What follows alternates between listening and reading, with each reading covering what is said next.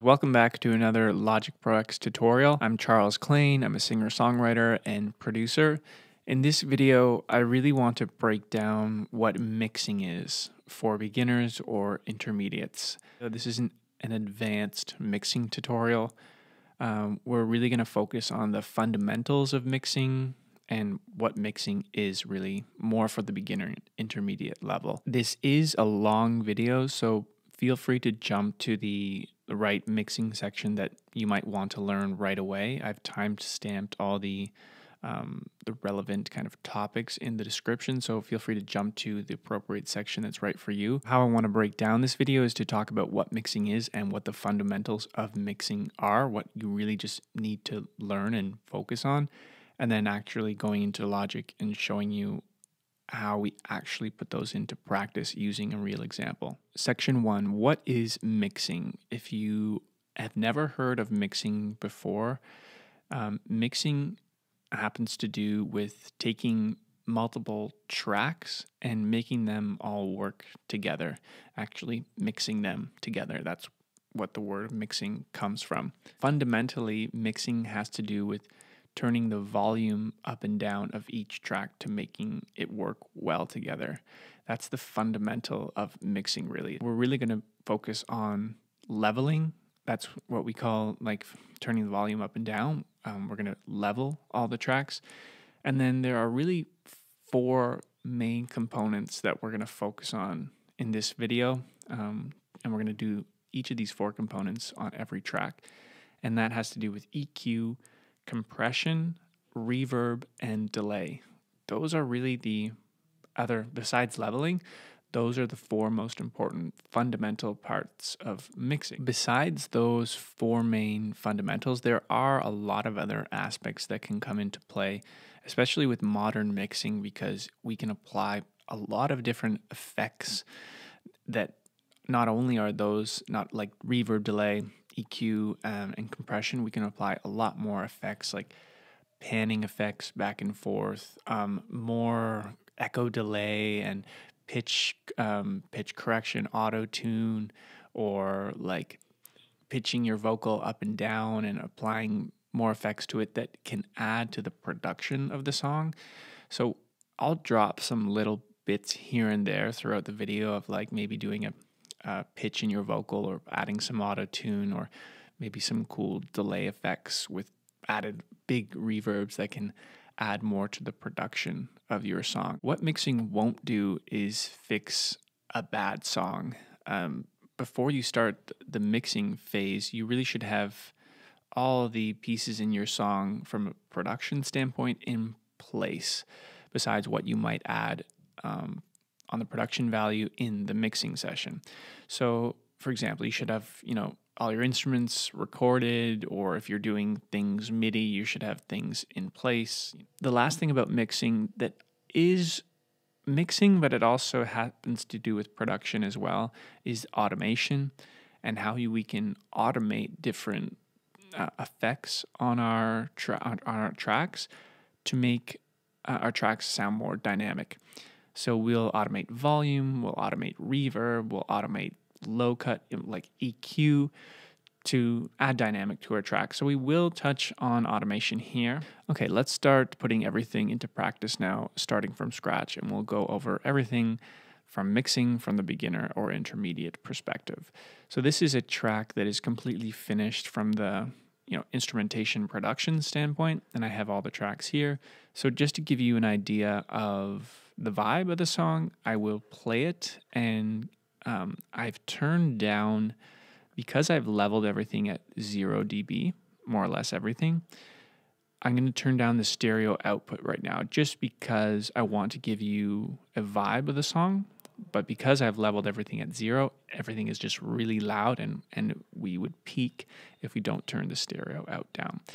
So I just want to show you, I'll give you a reference. I'll play from about a middle of the verse here up until about the middle of the chorus, so you know what we're dealing with here.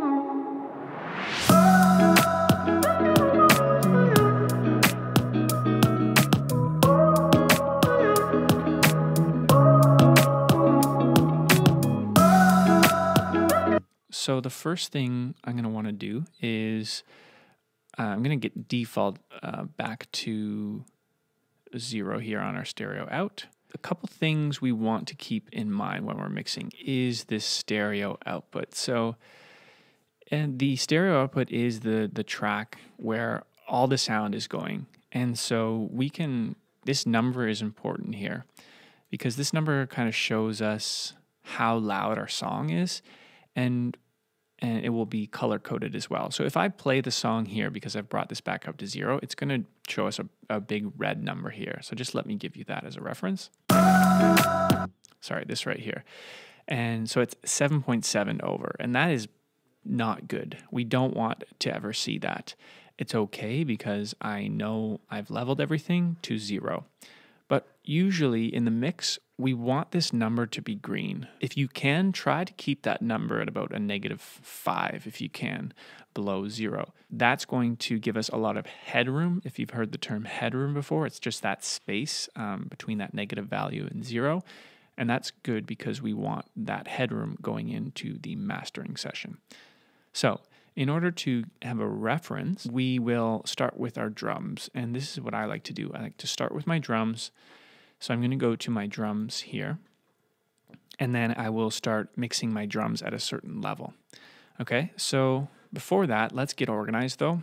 I've already have a structure here at the top of my song, so I can quickly reference if I want to mix the third chorus first or different sections here. So it's nice to have a marker section at the top. You can do that by going to this drop down here and then adding markers, like move your cursor and then add a marker here. And then you type in, whatever. And I'll just remove that now because, well, I don't need that. And then you can color code them as you choose by typing in Option C. And that's going to bring up this color box here, and you can choose different colors to make it nice and organized. This will help you in the long run. Let's do the same thing quickly to our tracks here. So what is really helpful when it comes to mixing is grouping your tracks. So let's say you're following this session and this tutorial, and you have some drums, you have some guitars, you have a vocal, you have a bass, you have some synths. Let's group these instruments together and we can color code them as well. So I'm using the Drum Machine Designer, and this already comes pre-grouped for me. So I can snap this up and snap this down. And all my drum tracks are green here. So that's cool. These are pre-grouped, and I'm going to snap that up. Let's do the same to groups of instruments that are similar. So I have a Wurlitzer Modern, I have a Deluxe Modern Rhodes, and I have a Yamaha Grand Piano. So I'm going to group the keys and synths together. I have a square pad synth here, and then I have a mysterious synth lead. These are all Alchemy synths that I've used. Actually, sorry, this is an ESP synth. These are all stock synths available in Logic. And then I have an Oddity synth, an Alchemy synth here. So do I have any other synths down here? No, I don't. So what I'm going to do is, first I'm going to just color code these. I'm going to highlight them all, do Option C, and then I'm going to give them a purple color. Now I'm going to highlight all the tracks by clicking this one and then clicking this one, holding Shift, clicking.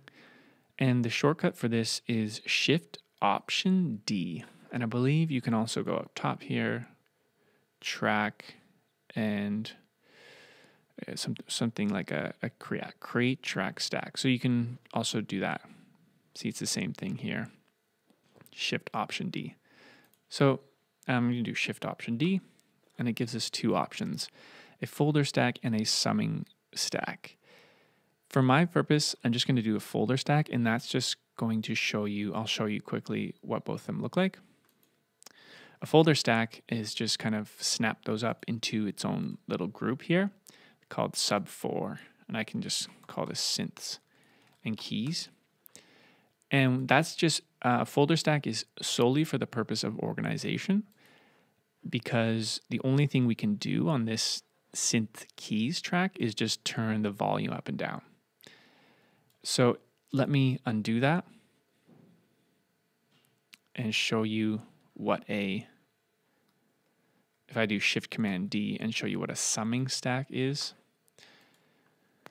A summing stack has given us this little yellow icon. And so what this means is that if I call this synths and keys as well, what this means is on this track, not only can we turn the volume up, but it's given us a separate bus output. You can see on this group here, we can apply our own effects on this group that will happen to do with all of these tracks. So let's say I wanted to add a reverb on all of the synth tracks, or I want to add some EQ. This is good because, one, it will save CPU power. For example, if we know we want an effect on all our synths and keys, well, instead of putting the effect on every track, we can just put it on one track. And as well, we can do different things like EQ. We can add compression on this one track so that applies to all of these synths and keys. So it's good to do for groups of tracks that you know you will want to have effects on everything. In our case for this song, I know I don't need that, so I'm just going to go Command Z a bunch of times. And I'm just going to folder stack that. We can right click and add a nice icon here. And we'll continue on. So we have an electric guitar here. We have a bass and a bass sweep. Start renaming tracks here to make it a bit more organized. This will help you down the road. This kind of coffee pad crackle and crackle here, this is all atmospheric stuff. So I'm going to group those. Shift Command D into a folder stack, and I'm just going to call it Atmos for atmosphere. And then I'm just going to give it any random little icon there. And we can just color code those quickly. Option C, give us an orange. Snap that up. So what we have left are sweeps and vocal samples. I'll just group the sweeps and vocal samples together and call it like a Shift Command D, and I'll call it like a Vox and sweeps. Oops, I missed the bass sweep in there. So I'm just going to click this bass sweep and drag it in. So now I have Vox and bass sweeps, and I will color code the Vox and bass sweeps. Give that a green. And then I have my bass and electric guitar. So more or less, and then I have my reference track at the top. I like to have a reference track at the top of a similar vibe of what I'm going for while I'm mixing, so I can see what do things sound like, and then I'll try to mix my song as the reference track. Because if you have a professional mixed track at the top here, likely they're doing the right thing. So referencing something is really helpful, so you're not going in blind, and you have like a benchmark or a North Star, if you will, to look at something. Okay, so that was step one. We've organized everything, and now we can actually get into the more like fun stuff, I guess you could say. So what I want to do here is now start with the drums, like I was mentioning earlier. And the most important part of the drums is the kick. So I'm going to start with the kick drum, and I'm going to cycle at my chorus, and I'm going to mix everything to the drums. So let's get the drum set mixed properly, and then we can mix the bass in with the drums, the guitars in with the drums, the synths and keys in with the drums, and the vocals in with the drums, and then we'll add all the atmospheric stuff. And that's the process that we're going to run through. So as I was saying with the stereo output, what we're looking for here is to get our levels properly. So we know that throughout our session, we hope to have enough headroom. So how we're going to do that is we're going to solo our kick and just see how loud it is. So we have our kick at the bottom here. We have no effects on it.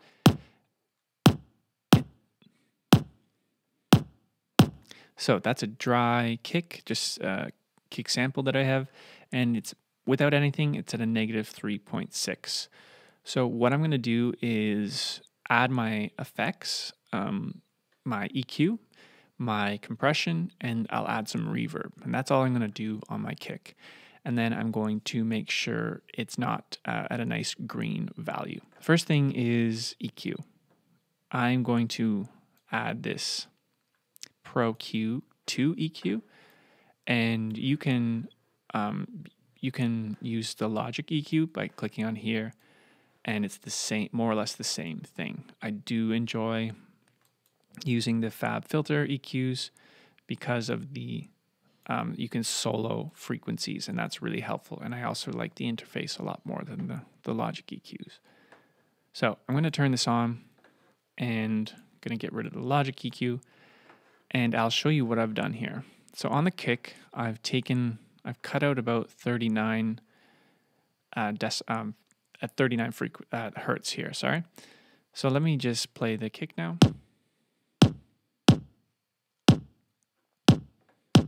And so I'm just shaping the kick a little bit here. I don't need those. You can see the low end of the kick doesn't even reach 39. So I'm not losing anything of the low end. I'm just cutting those frequencies out so that won't affect my compressor at all. And then I've done a low shelf here. This is just bumping 2 dBs to get that low end punch. And then I've dipped at 1000. Let me solo this so you can hear what that dip is. That's just kind of an annoying frequency that I don't really like to have in my kick, and I could bring that up even a bit more like this. That the very subtle changes in each track will add up to big changes at the end. So doing things like this is important. And then I've just done a big high cut here at 8000 hertz to just take all that high end that I don't need and that you won't hear. So if I did that quickly for a Logic EQ, for anyone using Logic EQs out there, this would be kind of a similar thing. Let me turn this Fab Filter one off and do a Logic EQ here.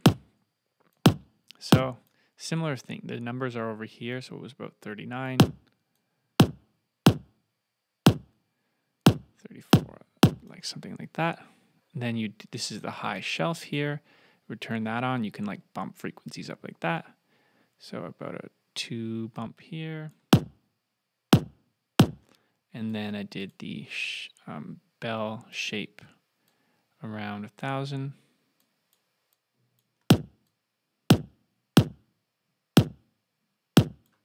And then I did a cut here, a high cut.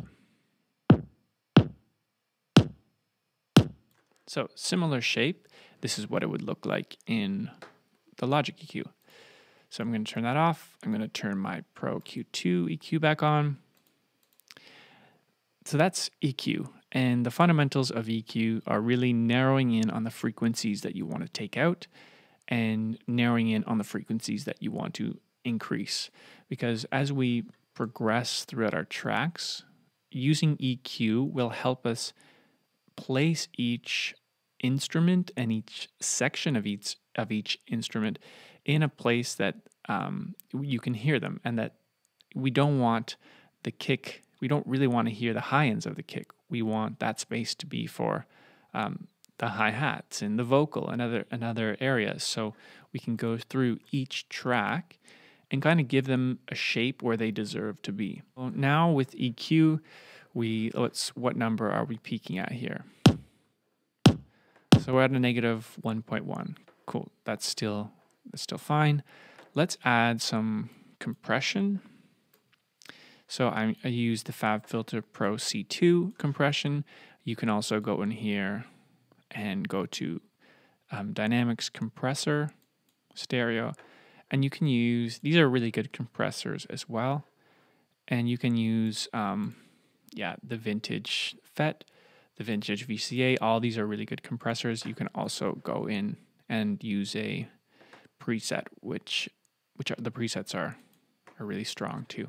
So this is the classic VCA preset in Logic, and you can do the same thing that I'm doing here with a Pro C2 compressor. I'm using a preset. It's called the Punchy Rock Kick 01 BM preset. And so this preset, let's play with the preset, what it sounds like. So my threshold is -24. My ratio is 5:1 more or less. I have a fast attack and more or less a really fast release. And I have done the auto gain off, so I have more control to where how much more I can bring up. So I like compressing my kicks a lot, almost to -10. And right now it's about a -8 compression. So when you're compressing a kick, you want to look at this number here, or on the Logic compressor, you want to look at this needle here. And let's do it with the Logic so you can kind of see what I mean. So let's open up that classic drum compressor and see what that sounds like. So it's kind of getting up to -11 here, right? More or less.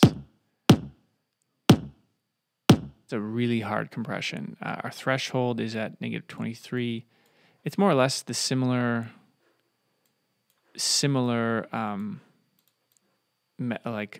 parameters here. See on the Pro C we have -24. We have -23 here. We have a 5:1 5:1 ratio on the Logic, a 5:1 ratio. So very similar presets.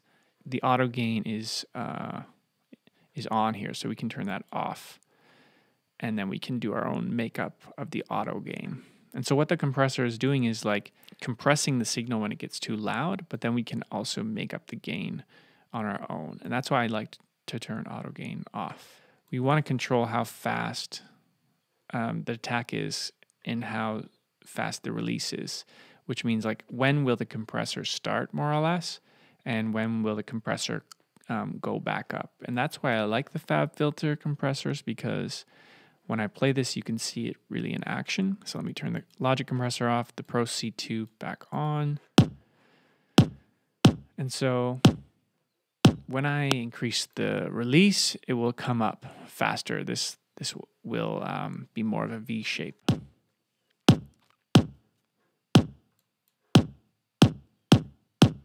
Let me show you the difference. If I do a slow release, see how it kind of comes up a bit. And now the red is like loop dipping and slowly coming out. Now if I do a fast release, it's going to come back up quickly. So that's the release. Let's compress around -8 to -10, and we want the makeup gain. So this bar over here, this -0.7, we don't want that to go above 0.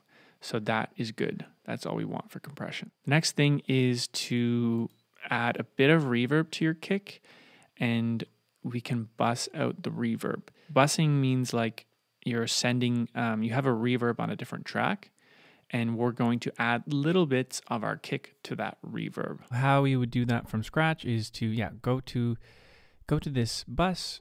We'll click an empty bus. Bus 5 is empty. All these are empty as well.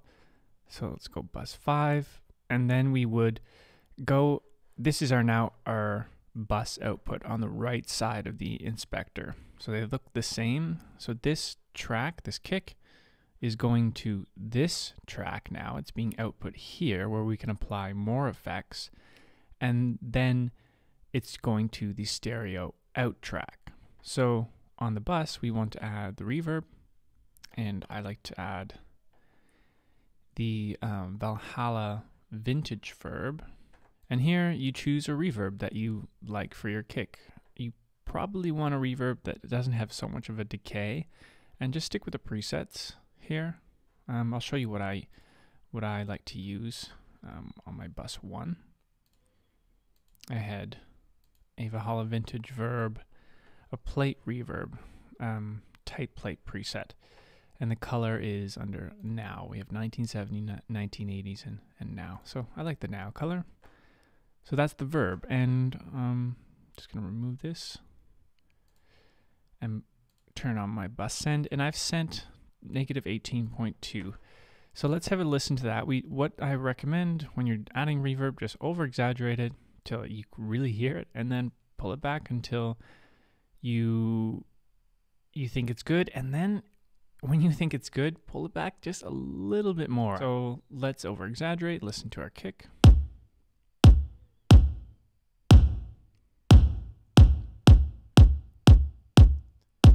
I'm going to add about, I'm going to actually put about negative 22 now, listening to it again. You never really want the kick reverb to be noticeable because you do want the kick really up front and dry in the mix, but you want to put it in some type of space. It does help. So that's all the mix in terms of effects we're going to do on our kick. And now we're going to level our kick. We're going to turn it down until we have enough headroom where we can mix all our other instruments around it. So I've just put it down to -5, and then let's see what we're peaking at. So -6, that's pretty good. I might just drop it to -6 here and then see where we're peaking at. -6.9, so that's really good. And it's now got quieter in my headphones, and so how I can balance that out is I'll just turn my headphones up a little bit. So it's still loud, but not too loud in my headphones. And it's at an appropriate volume that you can mix things around. Because that's the danger when you, if you start mixing really loud, then you can't really go anywhere from there because you don't have any headroom on things. So it's important to start your foundation to have enough headroom where you can build things around. And you don't have to mix at loud volumes. I would recommend not mixing at loud volumes because, for one, it's bad for your ears, but also it will just make your ears tired faster. So we've done a kick. We're now at a -6, and we're gonna now pile everything on top of that. So let's go to the snare next. Have a listen to our snare, and right away we can just immediately level the snare down to where it fits with the kick. Okay, that's good for now. And let's start adding our effects. We're going to add an EQ again. And on this EQ, I've done a low cut. I'll do the same on the Logic EQ. So I've done a real low cut on the snare, because this snare has that, up until about 400 or 500. Don't really want that low end of the snare, and I do want a bit of a boost right where the snare has a bit of a kick here, where that punch of the snare is. You can see it in this frequency here. If I bump that up, you can really hear it. I want that clap snare to be noticeable, so I'm going to bump that up. I did a bit of a dip on the super high ends because I really want this to be the focal point here. So I did a bit of a bell or a bit of a low cut there, just to drop some of that annoying hiss out. Now let's add a compressor, and we'll add some reverb as well, and that's all we're going to do for effects on our snare. So let's add the Pro C2 compressor, and like to compress the snare a lot as well. Do a similar type of style of compression. Let's have a listen. Well, let's turn this on. So we're compressing here at about a -9.9. We have a really fast attack. We have a slow release here because we do want a bit of that kind of decay of the snare to shine a bit. And then 4:1 ratio, 4.6:1, -21 threshold with auto gain off, and I bumped that gain back up to -1. So now we'll add reverb. I use the same bus. I'm on my small Valhalla vintage verb. I'm using the same reverb that I did on the kick, but I did put a little bit more. I put -13.4, and you can add a bit more reverb to your snare as you would to the kick, because it's nice to, the snare can really give away to what room you're in. So that's what it sounds like with the reverb. And the reverb can also make the snare sound bigger too. So let's now play the kick and the snare together, and we'll mix the kick, or sorry, we'll mix the snare with the kick.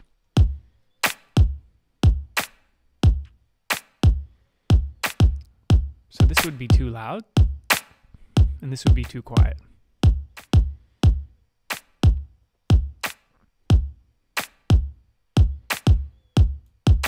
That's good enough for now. Let's do the hats next. So let's take a listen solo on our hats.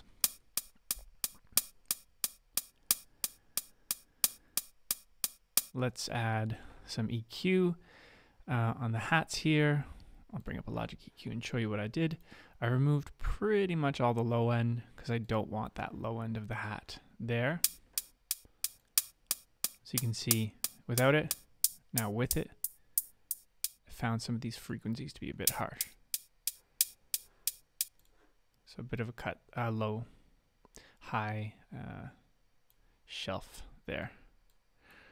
So that's all I did for EQ. I added a compressor. It didn't really do much. Just had the compressor on there. Just a small compression, and I bumped that up to -4.4. Just so it is popping through the mix. And then added the same reverb on this. I did a -23. Same Valhalla vintage verb. So you can see a lot of it. Really sounds bigger and more space. And now let's mix the hi-hats in with our kick and snare. So this would be too quiet. This would be too loud. This is just, I'm just listening, trying to get a feeling. It's all about feeling.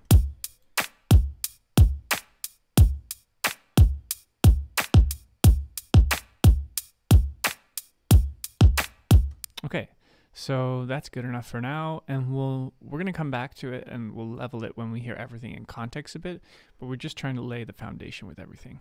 Let's mix the crash in. We just have one crash hit at the beginning of the chorus here. And you'll notice I am just starting out with the chorus on everything. And I'm gonna mix the chorus because it is the loudest part of the songs, and then I'll take a listen to the verses and the whole song in context as well, but I'm going to start just with the chorus. So what does the crash sound like? Simple crash at the beginning of the chorus. I'll add some EQ. Again, I took out a lot of low end here, and I did a nice high shelf to really let those high ends really shine through. And then I put a compressor on there, not much compression at all. And took that out. Actually want that auto gain off, and I'll bump the gain up, compress it a bit more, lower the threshold, faster attack, and about a faster release. That's pretty good. So that's going to shine through. Now I'll add my reverb. Oh, this is a different reverb. This is going out to bus number 2. Where I call it church, and that is like a large kind of, think of it like you're in a big church, and so the space is much bigger. And I like to put the crash on a bigger space because I really want that longer decay reverb. So if I open up, I can show you.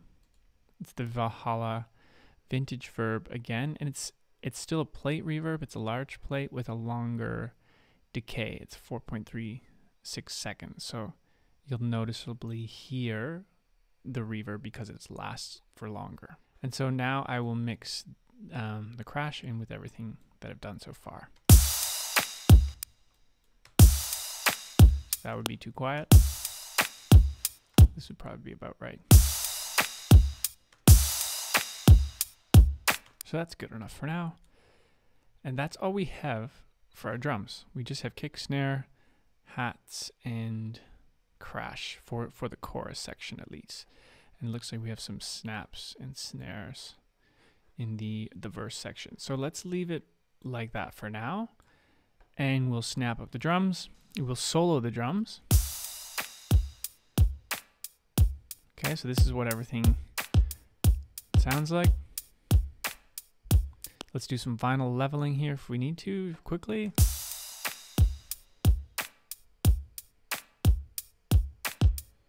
Cool. So the last thing I want to do to our drums group is I want to put a compressor on everything, and also I want to add some more distortion and more reverb. This drum track is going to, I've bussed it out to bus 3. Let me show you this, what it looks like on the mixer. Maybe that will make a bit more like sense visually. So I did command to open up my mixer. Scroll to the right here, and these are where all your buses are. And so this is my drums bus, the one I was talking to you about right here. And I'm going to add all my kick, my snare, my hi-hats, and the crash. They're all coming to this output. The full track is coming to this full output here. So distortion will give your kick a lot of punch, and will give your whole drum set a lot of punch, and more compression will glue things together. And then I like to add just a touch of reverb to put it in the same space. Distortion, it's called Decapitator. It's by Sound Toys, but you can also use a stock distortion in Logic, and you can choose how much drive you would like and the tone of the drive, and where what signals the drive is affecting. I've added a preset called a high crispy mix, and I've increased the drive a bit, and I've lowered the low cut. So this is what the kick sounds like with the distortion off, or the whole drum set I mean, and this is what the whole drum set sounds like with the distortion on. So definitely a lot more punch to it. Distortion is a nice mixing technique to add to a drum bus or drum output. The other alternative is just you add distortion on every other element a little bit here, but that's the benefit of kind of taking a group of tracks and putting it to one output and just adding the distortion or any other effect on that track instead. I will also add another compressor on this drum output just to glue everything together. That on. And I'm not going to compress it as hard as I did the kick or the snare. I'm not going to have that drop down to -10 on with the compressor. I'm going to have that about -5, -4. It's still a decent compression, and I'm going to lower the gain, the dry gain a bit, just because I can see I'm going over there. I'm peaking at 1.5 there.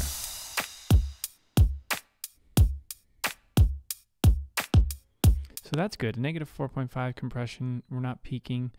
It's a slow release, a slow attack. We can increase the attack a bit. The ratio is not over. We're compressing about 3.6 to 1 and a low threshold, -15. Let's now add a bit of reverb to everything. I'm going to add that plate reverb again, and I'm just going to put it about -28. Not very much, but just have that kind of sit in the same room. So here's exaggerated. And we're just going to pull that back. My crash is pretty loud. I'm going to lower that crash. Let's take a look at, after we've put all our effects on it and everything, where how much headroom we have for the rest of our mix. So this is the drums bus right here on the right. That's where all the drums are going to. So let's see where we're peaking at in this channel. So -0.9, that's very little headroom to no headroom at all. So I'm not going to lower, what I want to do is lower the level, but I won't, because I like the mix right now, I'm not going to play with any of the instruments yet. I might come back and change them, but well, from right now, I'll just change the the output signal. So I'll drop that down to -5, or negative 4.4, which gives me a -5 peak. And if that sounds, after you're doing this and you drop it down, it just sounds too quiet in your headphones, then just bump up the volume to give yourself a relative decent volume to mix with. Now I'll start adding these different groups in one by one, and we'll add the same fundamental effects on each of these. So I'll start with my bass, and this is at a 0, so I know right away I can just drop it a little bit, and I will just have a listen and mix it in with my drum set.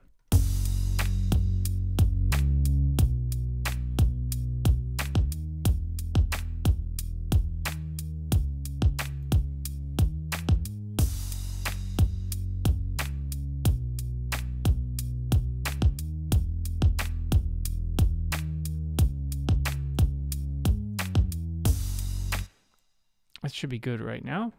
And on the bass guitar, I'm using a Trillion bass. And if you're using, an Alchemy bass or one of the Sculpture synth bass, that's totally fine as well.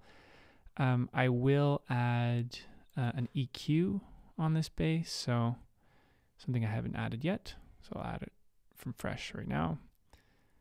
And on the EQ, what I'll do is a low cut. You don't want to cut out a lot of lows, but just probably 25 hertz, maybe a steeper slope.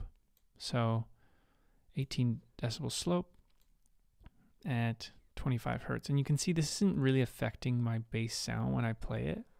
If I just soloed the bass. A lot of the frequencies are in this area.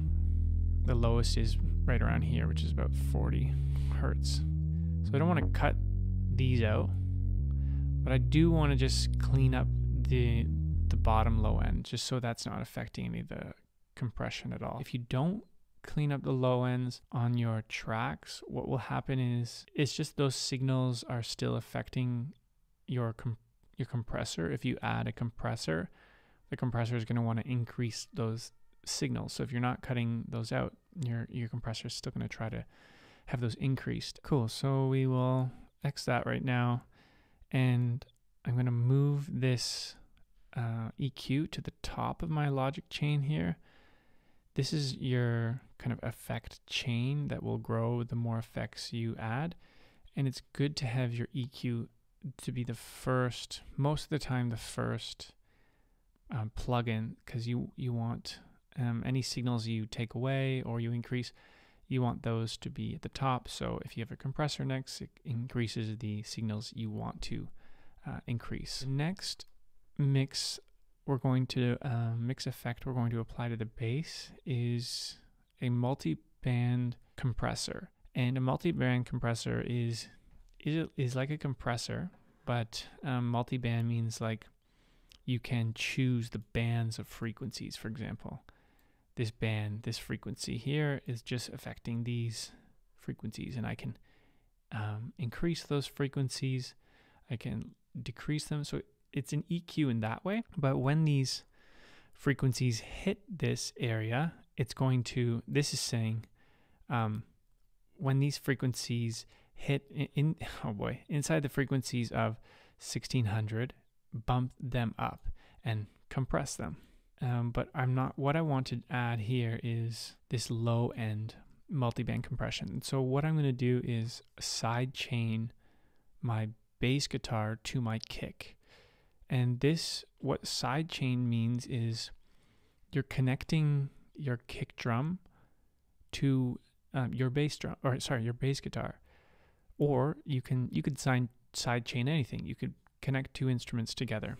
And what this means is very popular to side chain a kick with another instrument that also shares those same frequencies. Like a kick drum is most in the low end, right? And also the bass drum is there. Oh my gosh, I keep saying bass drum. Also the bass guitar is in there. And so you want whenever the kick hits, you really want that space for the kick. so people can really hear the kick. But when the bass guitar comes in, you also want people to hear the bass guitar, but you don't want to take away those frequencies to the kick. And so what sidechaining does is whenever the kick happens, the bass guitar will just get a little bit quieter. So you can hear more of the kick than you can hear the bass. And so we're going to do that right now. And how we're going to do that is using a multi-band compression. So we've isolated this low end signal. And inside compressor, we're going to sidechain. So up here you can see sidechain, and you can choose your instrument, whether your instrument, we're going to look for the kick, and your kick might be an audio signal, so it would be in audio. My kick is an instrument, and I've named it kick, so it's right here. Basically, you want to come in here and find whatever you'd like to sidechain with. To have that locked in, we want to go to external here, and we want a really fast attack and a really fast release.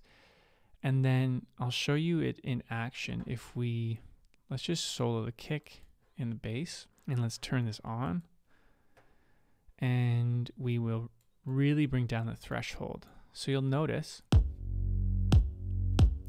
when you hear the kick, so this is the bass signal that's coming up here. This is the bass signal.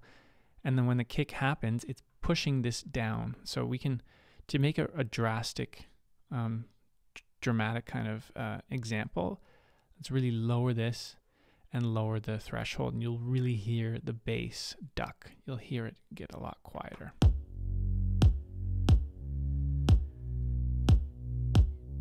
So it's cutting all this bass signal when that kick happens. And you can really hear that in the bass. If I turn it off, here's what it sounds like. So the bass is doing the bass thing and the kick is doing the kick thing. Now when I turn this on, they're working together. So it's providing a lot more space for the kick. So I'm not going to do as drastic of a sidechain as an example. I might bring this to -15 and the threshold. The more threshold we bring up to like -10, the bass guitar won't sound, sometimes it can sound too much if you really increase the threshold. So that comes down to taste now.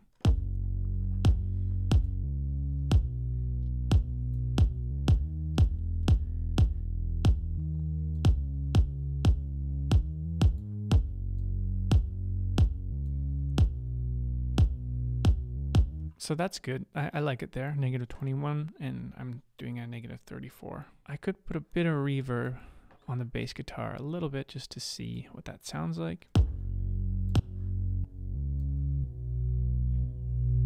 So a lot of reverb sounds like this.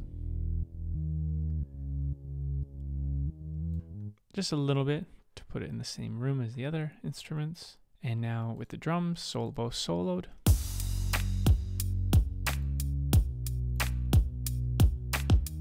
Okay, so that's sounding good. Moving on. I'm going to take a look at the guitar next, the electric guitar. Lower this because we know we're going to have it lowered anyways. So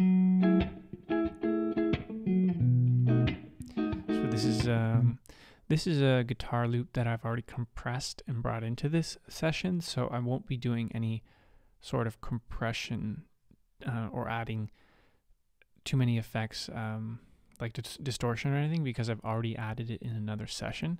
So what I'm going to do is add some EQ and also a bit of multi-band compression to sidechain with the kick, just a little bit. So on the EQ side, let's start with an EQ, and I've done a low cut here, about 113 hertz, and just a little boost at 974. So with it off, it sounds like this.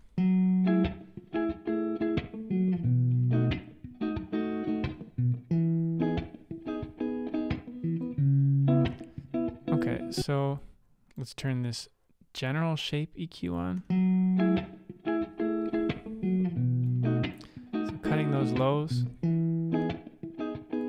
And this, soloing these signals here, that's the nice signal range of that brightness to the guitar, and I wanted to bump this up a little bit. I'm going to also add a second EQ that is like a surgical EQ, because you can hear in the guitar there's a lot of the low end plucks that really take up a lot of space.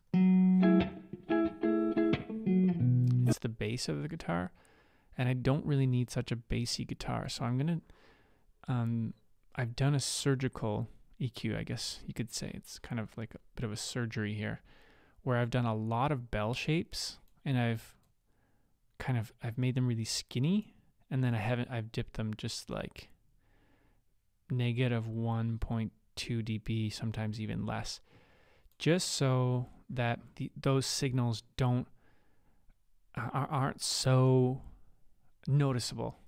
And you'll see what I mean when you see the signals here. Turning that on. So any of these signals that come up on these colors here, they're just being dipped a little bit. I'm not taking it a lot away, but I'm just gonna dip those a little bit so they're not so noticeable. The next thing we're gonna do is add a reverb on here. And for this reverb, I wanted a separate reverb. I didn't want to bus it out to the same plate reverb that I was doing for everything else. So I put a reverb on the channel itself, and then I lowered the mix down. And I liked this chorus bass preset reverb called the dark plate, and I just lowered the mix to 10.2%. In Space Designer, it's kind of the wetness, the more wet you go, it's kind of like the mix knob in the Valhalla reverb. Let's move on. I have a multi-compression, same thing that I did on the bass guitar. I just want a little bit of a duck when the kick hits, so the guitar and the low end of the kick and the low end of the guitar are not fighting. So exact same thing. I'm side chaining with my kick here, and I've clicked external, and I'm just doing a low thresh, negative 10 dip here, range, and then negative 27. So this is what this sounds like, just the guitar and the kick.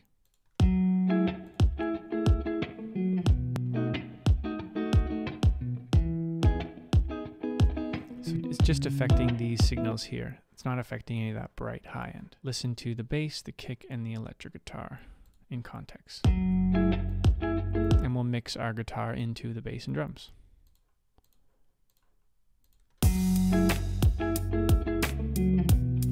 This would be too loud. This would be too quiet.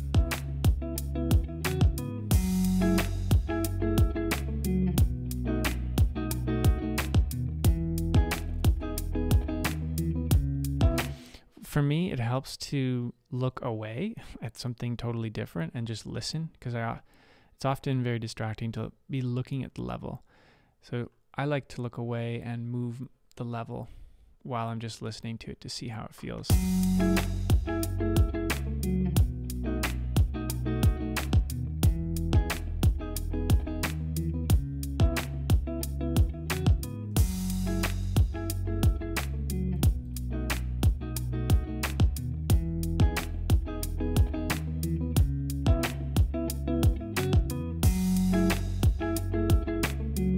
So I think that's good for now.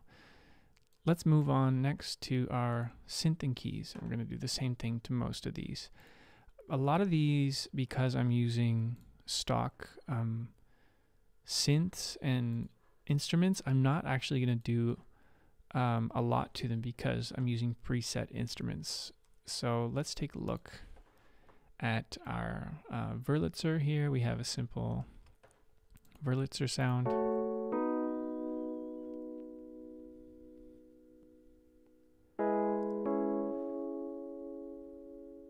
Okay, so this comes with a stock compressor because it's an E-piano instrument here. And so it's already being compressed. I can increase the threshold a bit because it's not compressing that much, and I'll increase the ratio. Oops. I'm constantly using the cycle at the top here wherever I'm really always doing this to make sure where I am. Like I just moved it here because I knew I was going to be pressing spacebar a lot, and I wanted it to start right on the Wurlitzer here. Okay, so compress that. Compress it a little bit more. Maybe around, yeah, -6 is good. I'll do an auto gain off and make up my own gain. 7 dB. And I will add, these are the stock buses that Logic has given you, and I'm going to remove those by going at the top here, doing remove all sends, and I'm going to do my own. I'm going to put that in the church reverb that I have going for this track, and I'll over exaggerate it, hear what that sounds like.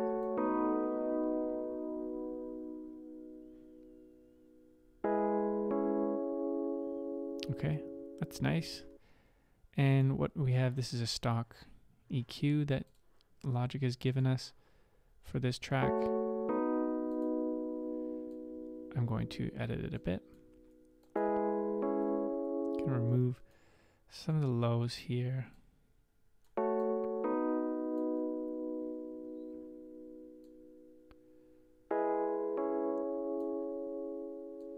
Just a small bump at this area.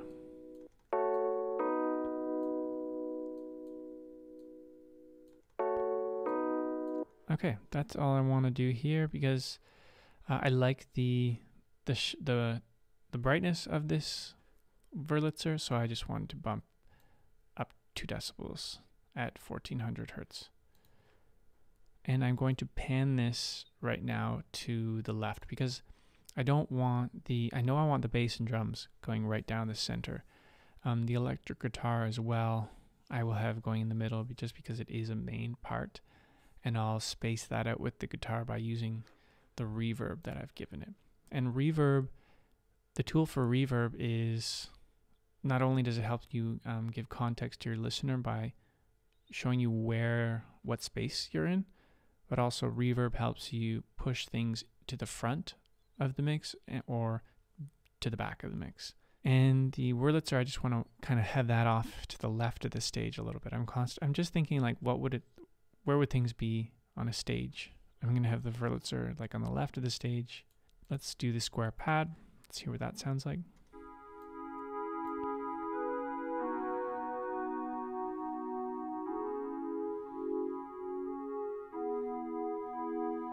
So this is coming from the ES synth, just a stock square pad. I didn't change any of these dials. I just liked what the preset was. And I'm using this just to really fill out the chorus. I'm panning that a bit to the right side of the stage, and I've also done some EQ here. I've really cut the lows out. Well, basically there's hardly any lows or highs, but I'm just really narrowing that signal in. I really just want to focus on that 900 area.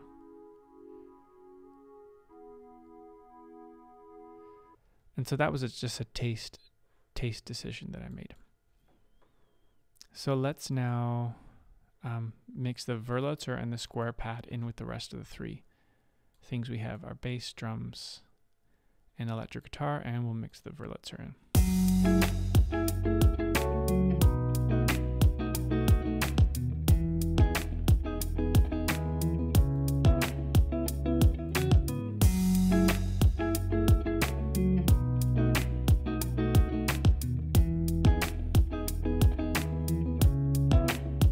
Okay, I can also move the lows a bit more and also increase some of these areas too, because it's just sounding a little bit too low. And also, I think I compressed it too hard. So let's hear what that sounds like. It sounds better.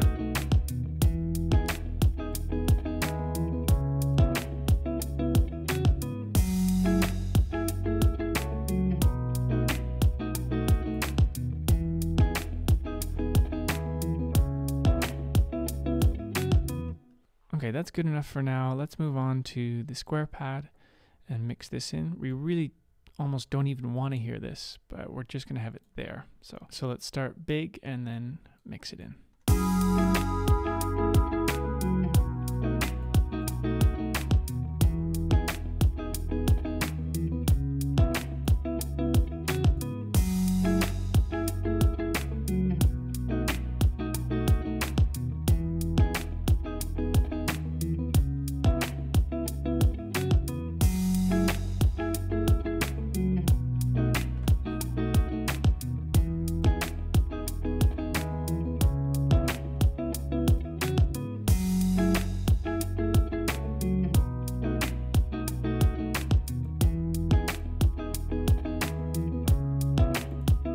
the performance of it isn't great, so I may go and change that later. But just to keep us on track, I won't get too bogged down with the performance of things. It should have been complete by now. I think I already said that, but let's move on. This is good enough for now until we hear with everything in context.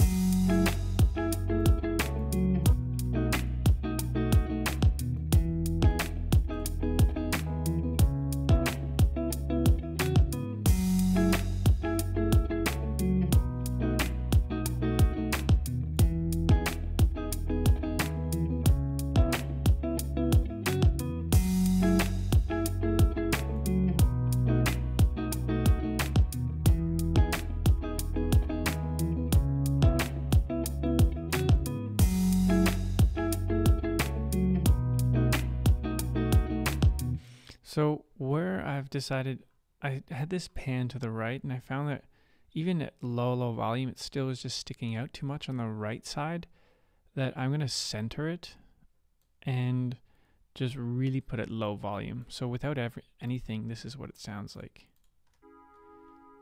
Really low. And then with the drums. Once the guitar and bass come in, it's less noticeable.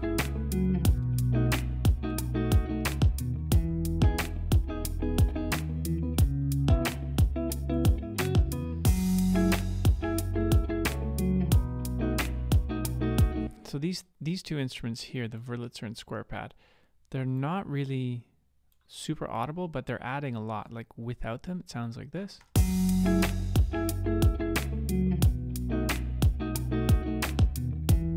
And now with them.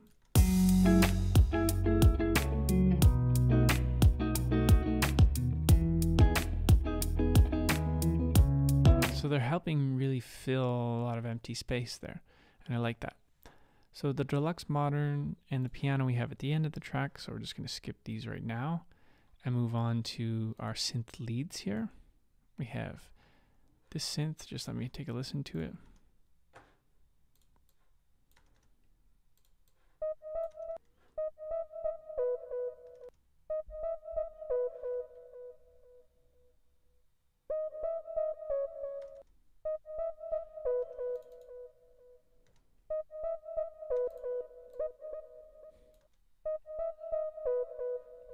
I'm just going to fix that performance there.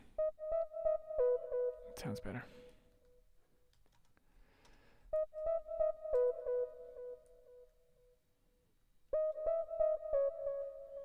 And I'm just going to copy that over to the second section. So that was just a quick performance fix. So this was an Alchemy synth, and a lot of the effects that you can change are under the effects section here. There's a lot of delay happening on this synth, and there's its own reverb section here and delay time cutoff. So I will mostly just play with the effects inside the Alchemy synth, and then I might add some EQ here, but I'll leave the reverb to this dial here, and I won't double up on reverb. I have the cutoff. If I increase the cutoff, it will sound a bit more tinny. I wanted it to be around 45%, just to almost sound a bit muted, to be noticeable but not too noticeable. And I can add an EQ to clean up some of the frequencies. So let's look at the frequencies first. So you can see it's really heavy in this area. See all this low end here? We don't need that. So I'll do a low cut. I can hear everything that I'm hearing now is what will be cut out. So now it sounds like this. Subtle differences. But I like that.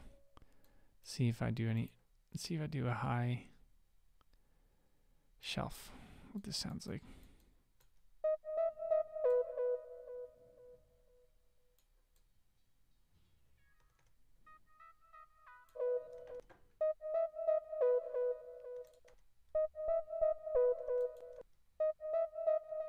Not a big difference. I was wondering if I could get more highs out of that, but really the frequencies are in that mid-range. So that's all I'm going to do for this synth, and I'll mix it in with the rest of the track here. We have drums, bass, guitar, let's learn the pad.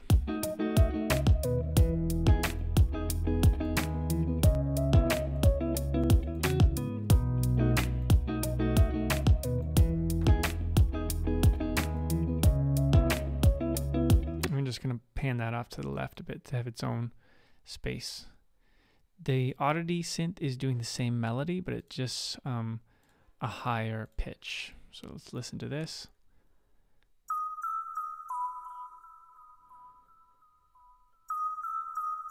I'm going to fix that same performance issue I had here, just that short note, increase that a bit.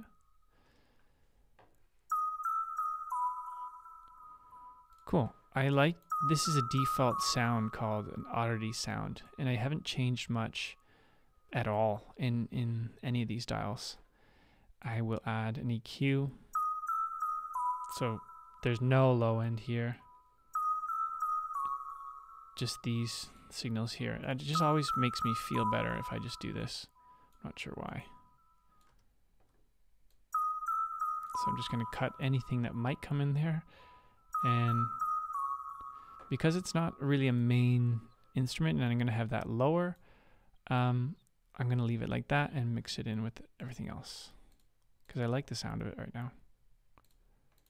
Solo this, and mix the Oddity in.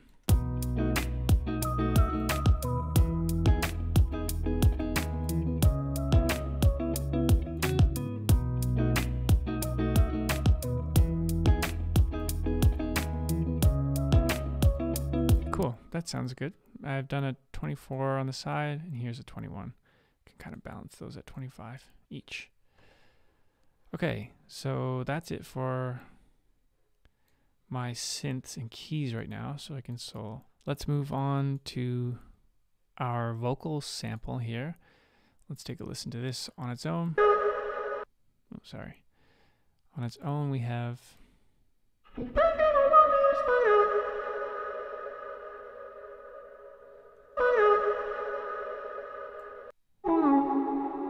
so this was a sample that I got off Splice, and so it's actually coming like this out of the box with a lot of reverb on it. Tons of reverb on that, so I don't have to add a lot of reverb. I can almost just mix this in as is.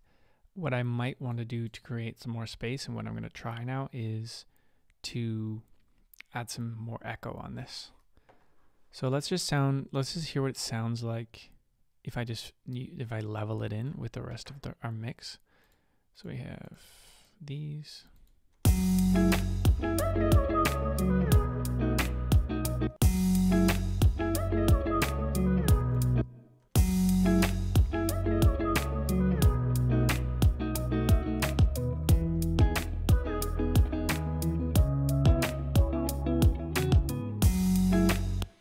It sounds pretty good already. I'd like just to try it with the echo.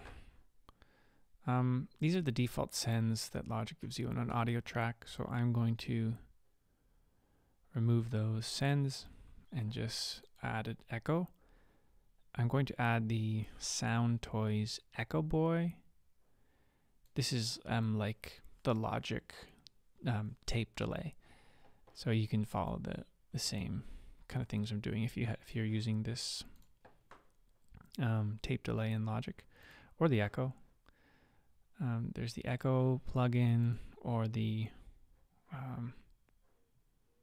Logic tape delay, also really great.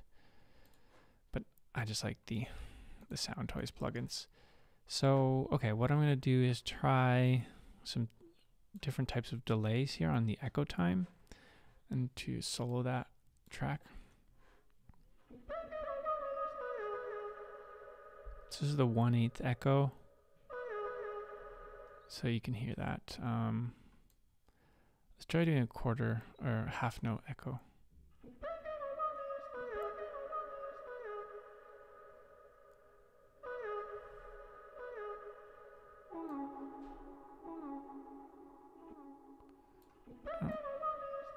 Let's do a more dry, which means that the second delay that's happening on a half note won't be as noticeable. See, it's more behind. It feels further away. And I can also decrease the output a bit if I want to hear that even less.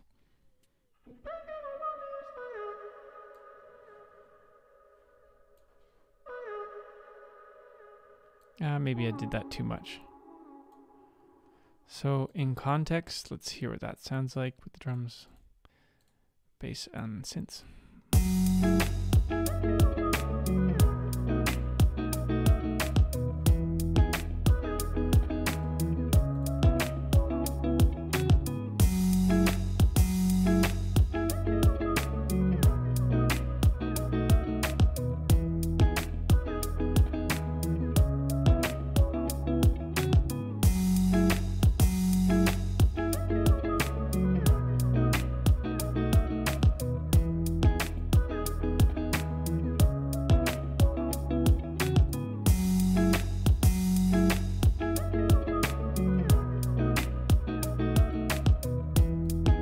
So I'm more trying to mix in this first vocal sample, the delay that's happening after it, so you can hear it if it's soloed, this part. The part that comes after it, I want that to be, when I'm hearing it with everything, I want it to be just noticeable, but not too noticeable. And that's where I'm playing with this dryness, wetness, this feedback in the output. So I can hear that it's there, but it's not overly noticeable. So let's have this, looped, so I can just press spacebar to hear this right away while I'm playing with these knobs here.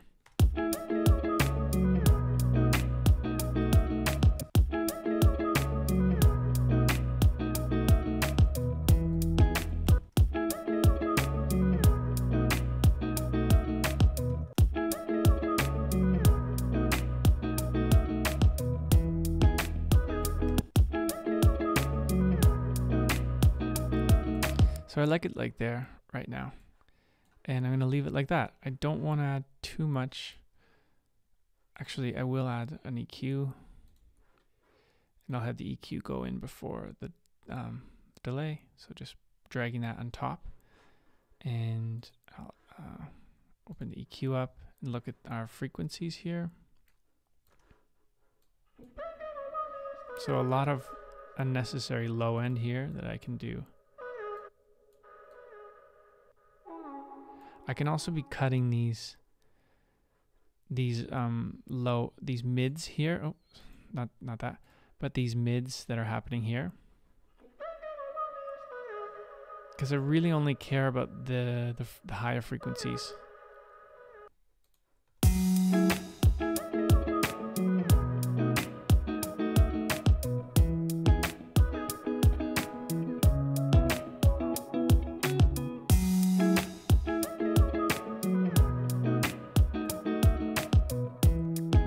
Just lower the guitar by just a decibel for now to see how that feels in a little bit. And yeah, that's pretty good for the vocal sample right now. Best thing is just to keep moving and come back to it later when we listen to it again. So let's listen to this vocal sample 2. What do we have here?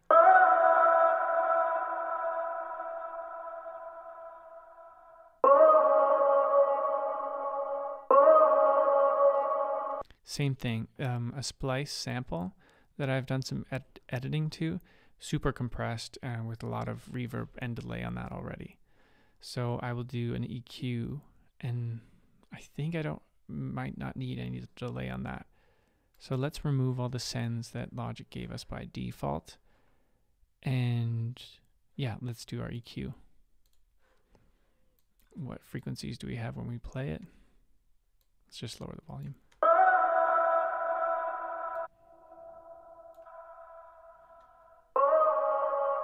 So we can do a cut here. It's fine that we're cutting some of those frequencies because they're really being pushed a lot. I think it's just a really compressed signal.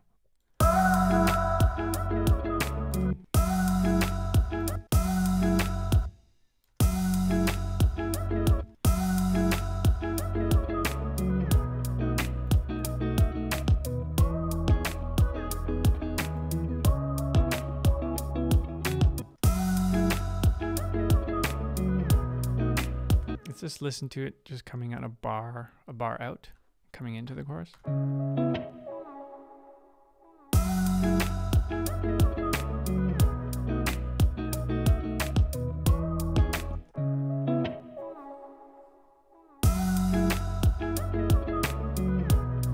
I wonder what it would sound like with if we added a bit of delay, just to give it some more space behind. Let's add an echo boy. Do a quarter note delay with a low wetness.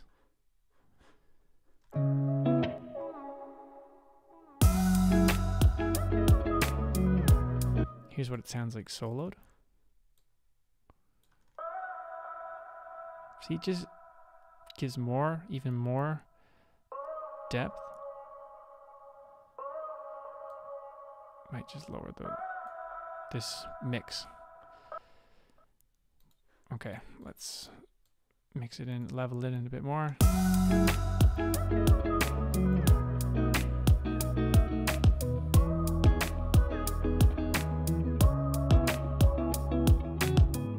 Okay, that's good enough for now.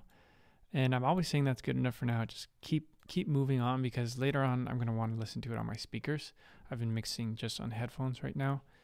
This coffee chatter here, because it has this lo-fi feeling in the song, I've added this kind of background noise here.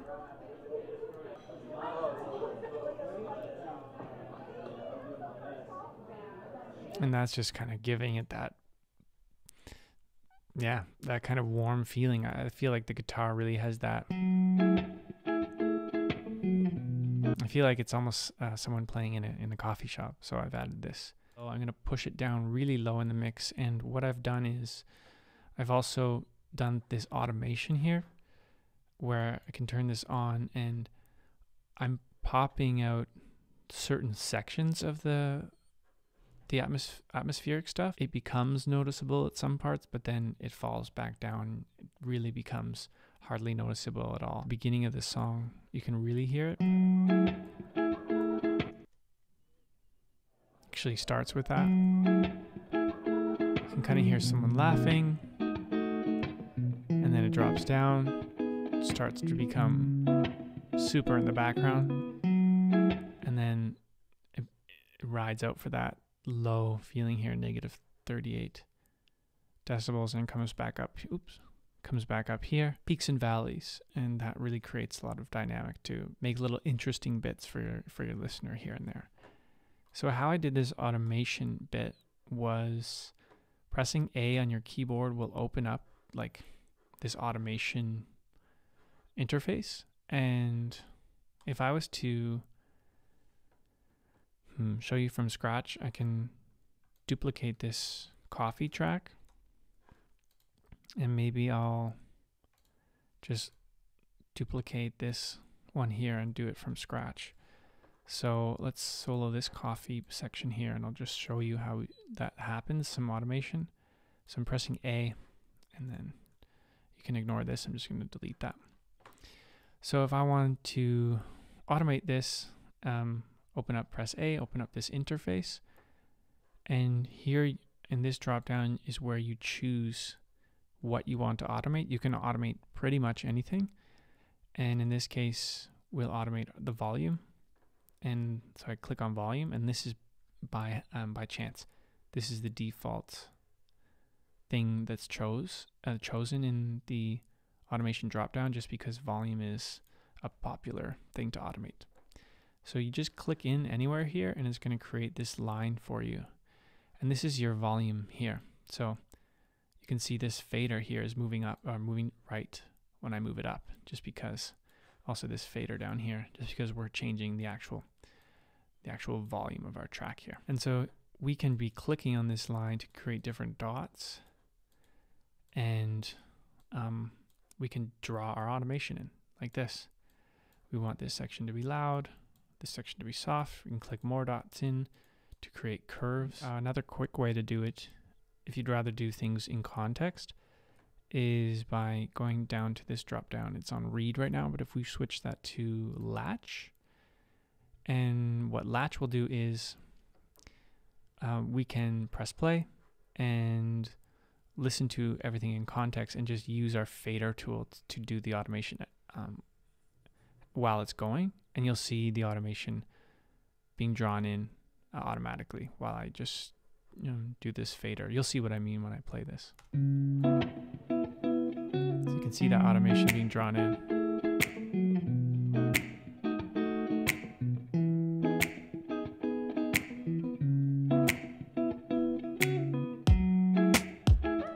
So I just drew this automation in.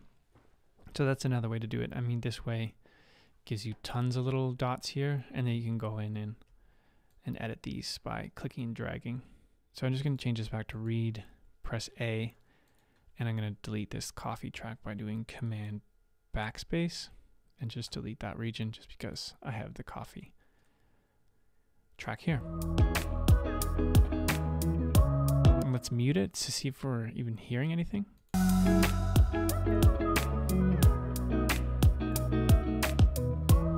Unmute it.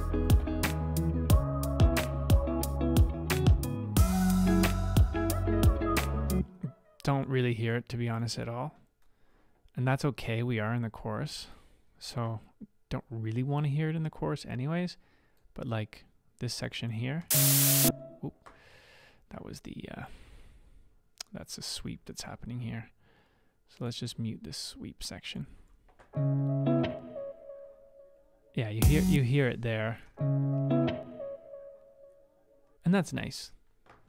We kind of want it to be like that. Let's now mix in the pad and the crackles. Let's do the crackles first. So I'm not going to do any EQ too much or compression at all to the coffee track just because it's so low in the mix. And same thing with the crackle. The crackle just sounds like this. It's just a vinyl, kind of a vinyl crackle, and I have two of them here. One's a bit more high. This is covering a bit more high ends, and so on both of them, I'm taking out pretty much all of the lows, and I'm going to really put those low, super low, -40, -37, and I'll mix them in just so they're kind of just standing out a little bit. And this is kind of an old school way to add this atmosphere. You can do some cool plugins. I think one's called the RC20. I don't have it yet, but it's really a cool plugin that you can automatically add this type of vinyl crackle to whatever instrument you have. Let's mix in the crackles. You can really hear it there. You can hear it there too. You can hear it in the chorus. Maybe it's too high right now. Keep in mind, while I'm mixing on headphones, these headphones specifically really bring out the highs. And so I'm mixing at a level where when I come to speakers again, I'm going to probably bump these up because I won't be able to hear it as much on my speakers. So it's important to go back and forth on speakers and headphones, and also be listening to mixes on other devices too to get a good idea. Okay, let's continue on. The pad, because this is a MIDI pad and it's just playing the same note the whole song, if I solo the pad here and play right here, I won't be able to hear this pad because it's a MIDI note and I need to start at the beginning. If I take off this loop by just pressing C and then drag this to the beginning, this is what the pad sounds like. So it's kind of like I'll show you what it is. It's a Sculpture Distant Air pad, and that's just the preset. I haven't done anything there. What I'll do quickly is just mix this pad in at the beginning of our song, even though we haven't really mixed these sections, but we've done a chorus mix which should be transferable to the rest of the song. So let's unsolo everything and mix this pad in. So I'm kind of muting it, unmuting it, muting it to ask myself, am I hearing it? Is it adding anything? Do I need it?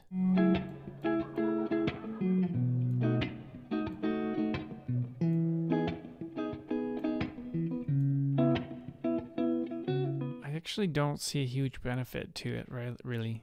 The coffee track is nice and creates that vibe.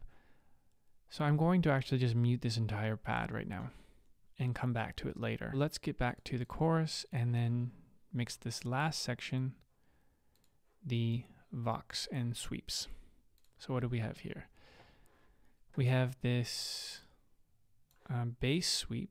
So let's solo this. This is simple, it's just a leveling thing because it's already compressed. Let's mute the rest of the sweeps and we'll solo all our other tracks that we have and we'll mix the bass in.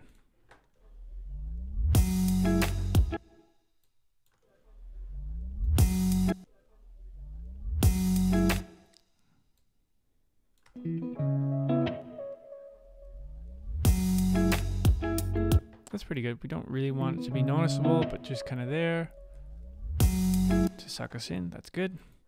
Let's do the same with the crash sweep.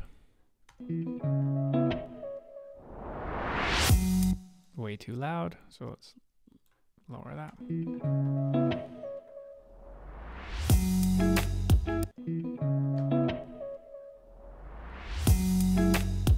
Sometimes I just like listening to just the two of them.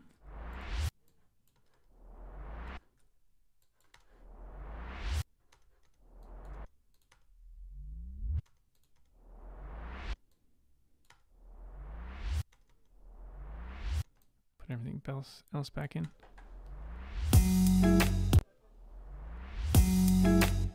That works. Other sweep here, this big crash sweep. So let's take a listen to this for a second.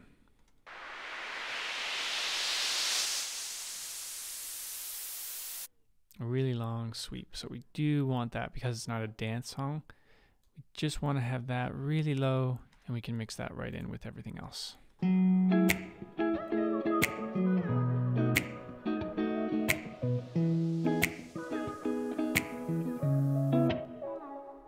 could put a little reverb on it because it is a bit dry. The church reverb that I have, and I'll just give it a significant amount just to see what that sounds like. Oops. Accidentally pressed X to bring up a mixer. I'll press X again because I don't want it. So cycle that to see what it sounds like with the reverb on.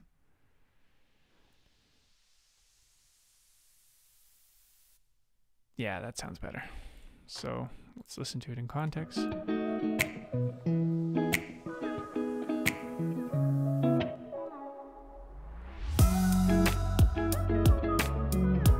We have all our groups mixed now, and we've really only focused on this chorus section. So we are missing out what the mix sounds like just with the drums and guitar, you know, or just with the guitar.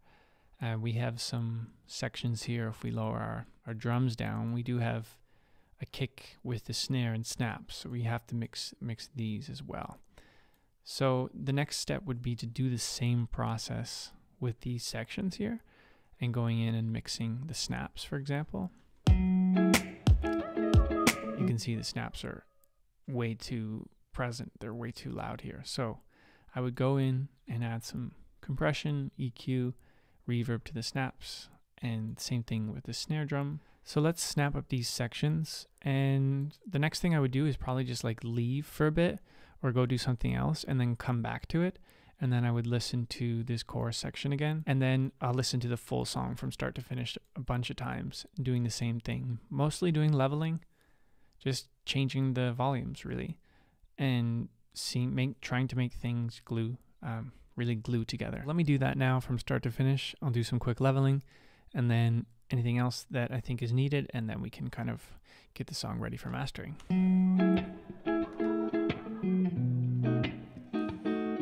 Oh, by the way, we also want to just keep an eye out on our stereo output.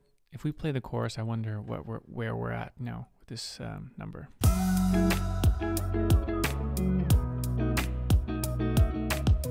That's pretty good, a negative 4.1. That gives us enough headroom for mastering.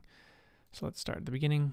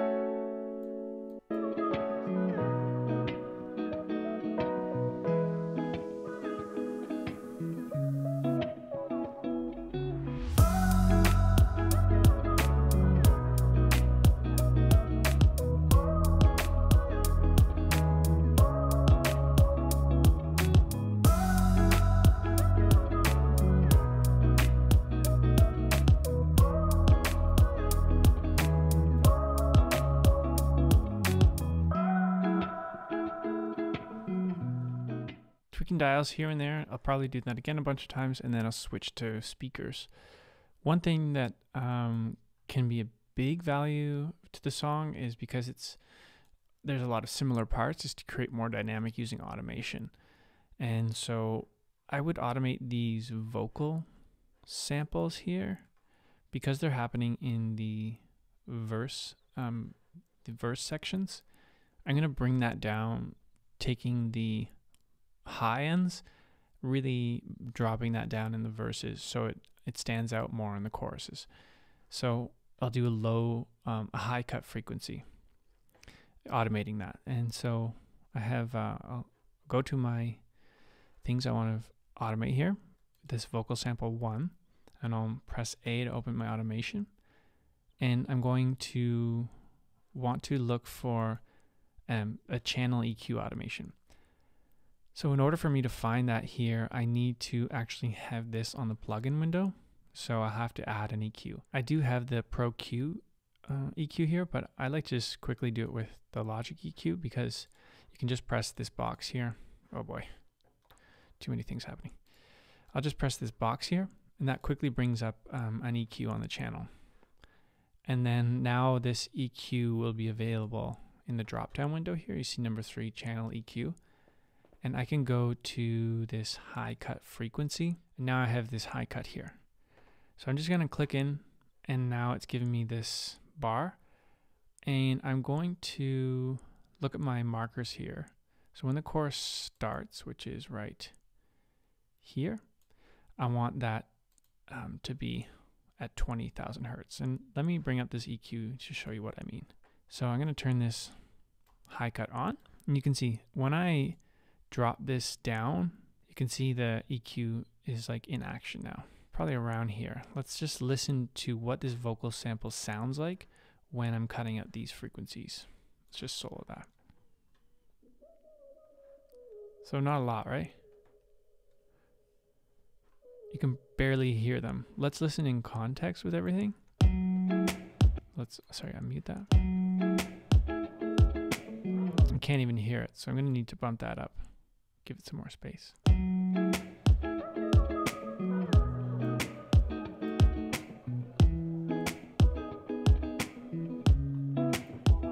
And we can, so that's pretty good. We can maybe even start a little lower and raise it up over time a bit. So what does this sound like?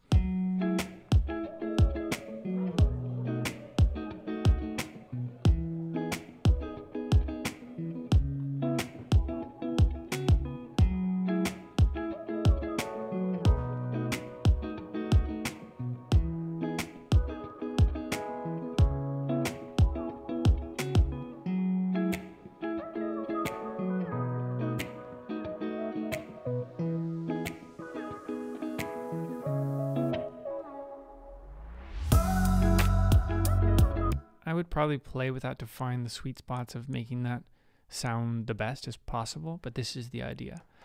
And the last part here, this section here that's on its own, it's really got its own space. And I want that to shine a bit more, so I'm going to increase the gain of this sample just in this section. And I can do that through automation as well. So I'm going to press A. And I'm going to change the automation here to gain. So because gain isn't on here, I'll have to add it to the track. And I'll just add utility gain stereo. So now because gain is on there, I can just close that down and I'll be able to find it in the drop down here. Here's gain and type gain. Press in, and now I have this gain bar. This bar means like just the gain is set as 0, and as soon as I start moving that, it's going to affect all of these regions. So I just want to affect this one here, right? So I'm going to create a level where, like right now I'm bumping it up 24 decibels, which is way too much, and bump it up. Let's try what 5.7 sounds like.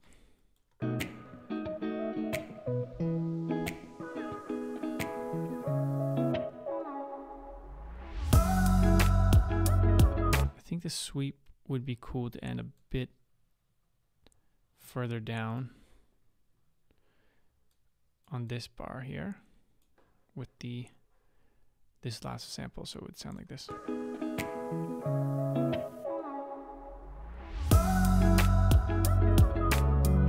It sounds much better. So see what I did? I raised the bass before. Now I think I'm going to raise the bass down a bit. So as soon as you start going back and forth on decisions like this, it's probably a good time you take a break. Let me know if you've liked this non-theoretical type tutorial and more practice tutorial where I'm actually showing you something while doing it. I'd be happy to do more of these styles of tutorial. Please feel free to subscribe for more music production and Logic tutorials, and have a listen to some of my own music. I'm curious to know what you think as well, and I hope to see you in the next video.